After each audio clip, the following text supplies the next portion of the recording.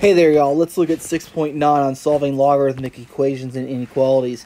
Our objective today will be to solve both of those, being equations and inequalities, and our standards are still focusing on being able to solve these equations and deal with logarithms.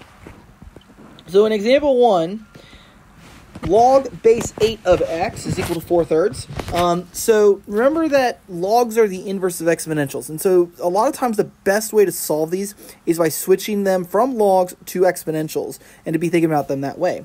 And so remember that if I have log base b of x is equal to y, that converts to b to the y is equal to x, right? So we can rewrite this as 8 to the 4/3 is equal to x. And so if that's the case, then I need to find what is the 4/3 power of 8. Well, remember, dealing with those rational powers, this would be the cube root of 8 raised to the 4th power is equal to x. What's the cube root of 8? What times itself gives us 8? Well, that's 2. And 2 to the 4th is 16.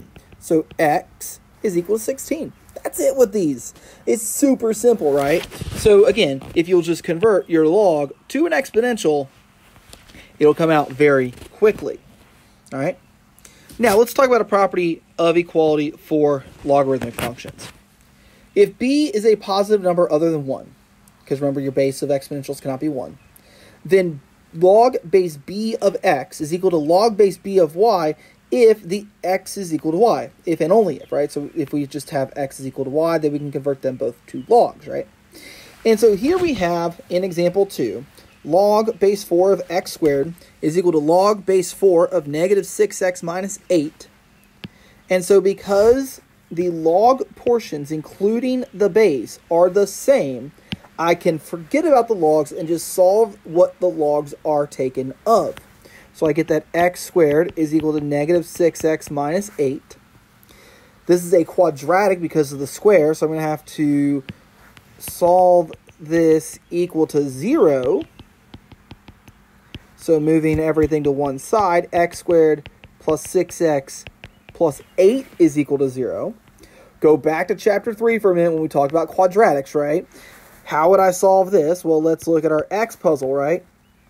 8 would be the top, 6 is the bottom. What's going to multiply to 8 and add to 6? Well, that would be 2 times 4 is 8, and 2 plus 4 is 6. And so I'm going to get, and our a was 1, so this becomes a little bit easier, x plus 2 times x plus 4 equals 0, right?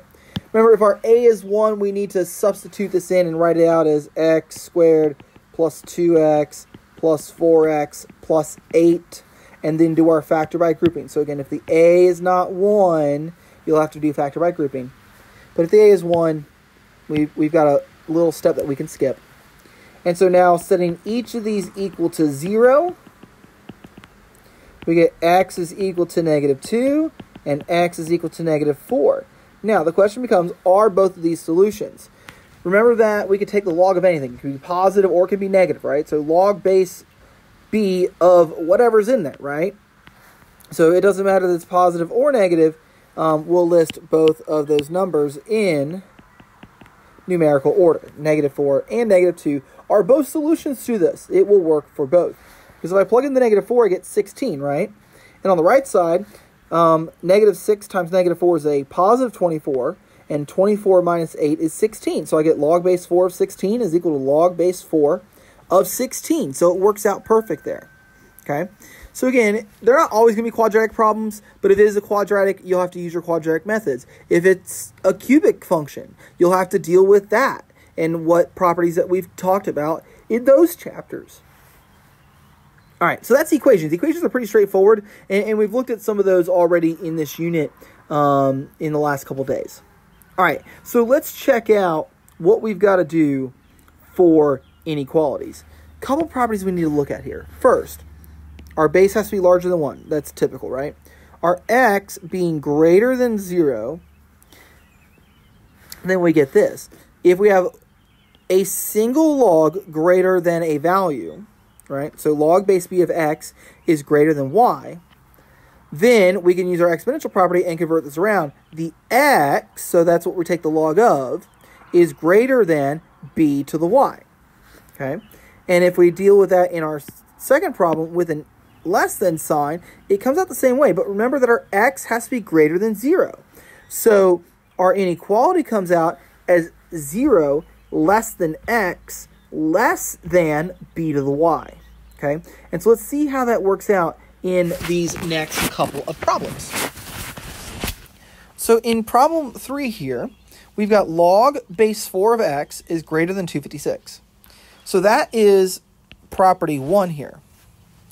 And so converting this to an exponential, I'm going to get to the 256 because that's our, sorry, let me back up. It won't be our 256 first. Remember, our x is here, right? So the x will be the left side, is greater than our b, which is 4, right, to the 256.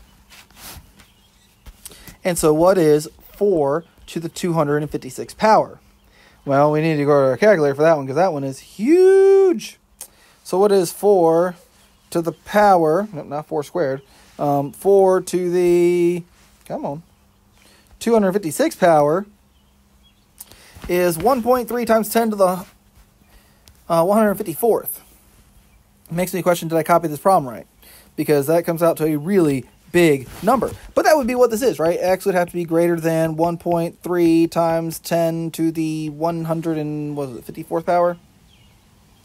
Double checking that answer, 154th power, right? So with that being said, again, I feel like I copied this problem a little wrong, that, probably should have had log base 4 of 256 is greater than y, but it is what it is, right? So let's do one more. Let's do log base 3 of x is less than, let's go with 81, right? So when we convert this over, right, what goes where? Well, we're going to get 3 to what? Let's not use 81. That's going to give me another crazy one, right? 3, let's go with 4 here. Log base 3 of x is less than 4, right? So I get 3 to the 4th, right? But my x is going to be in the middle here, and that's going to be 0 to the left.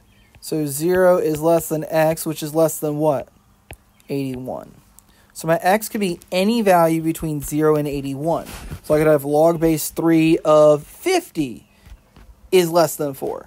Because log base 3 of 50 would come out to 3 point something, right? Because it would be between 27 and 81.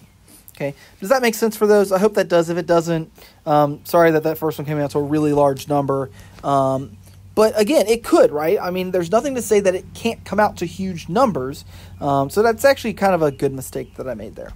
All right, let's talk about properties of inequalities here. Zoom this out a little bit for y'all. If b is greater than 1, so again, our base is greater than 1, then if I have two logs, one greater than the other, x is greater than y, right? Because again, if I have two logs that are the same and they're equal to each other, they're equal to each other.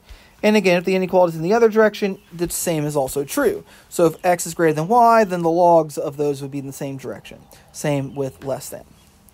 So let's look at example 4 and what that means for this problem.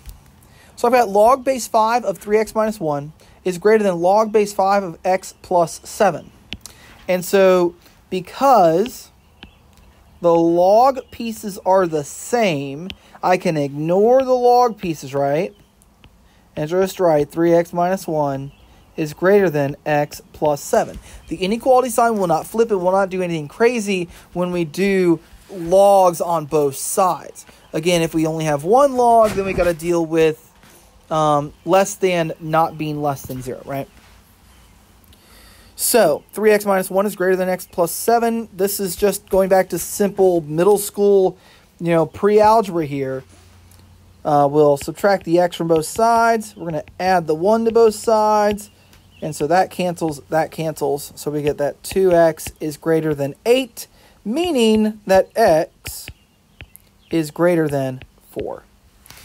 And we could plug in something that's greater than 4 on both sides. So let's say 5, right? So 3 times 5 is 15, minus 1 is 14.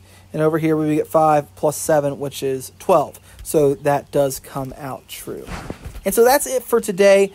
Today's word of the day is inequality. Again, the word of the day is inequality. Don't forget about the office hours, 1 to 4 today, and I'll change that in Google Classroom as well, just in that reminder. But otherwise, y'all have a great day, and if you need any help, reach out. We're on our final week, y'all. Let's keep pushing through this. Y'all are doing great. So y'all have a great day.